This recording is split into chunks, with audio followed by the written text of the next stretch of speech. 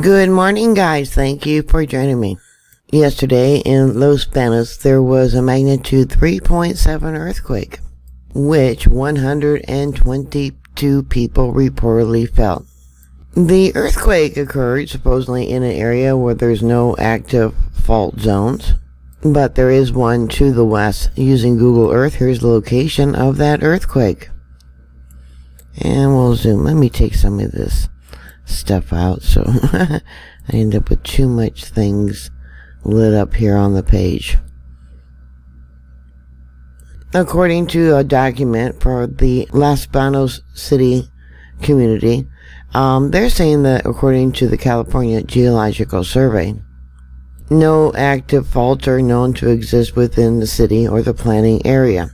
The nearest known fault is the Tesla or TGF fault zone and the O'Neill fault zone, both located about 8 miles west of Los Banos.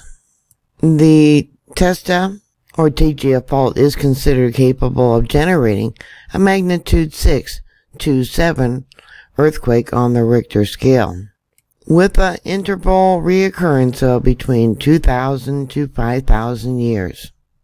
Over here on the west we have the Calaveras fault zone, the one that I was recently talking about, and the map area of Los Banos. The moment tensor ball looks like one side of the fault zone lifted up. The fault moved going north and west. You can see that right here. First wave of the earthquake came from the southwest. Tension came from straight up. Yeah, the footwall probably rose up. And we got spreading. Yeah, the fault zone opened up a little bit.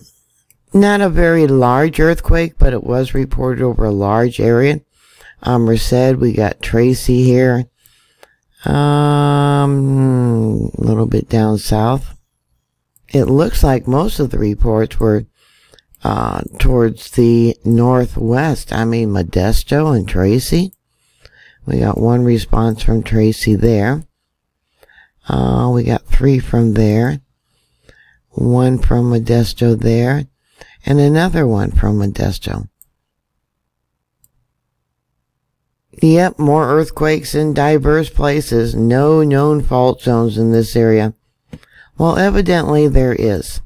Yeah, many of these ancient fault zones are becoming reactivated of late. Did you feel this earthquake?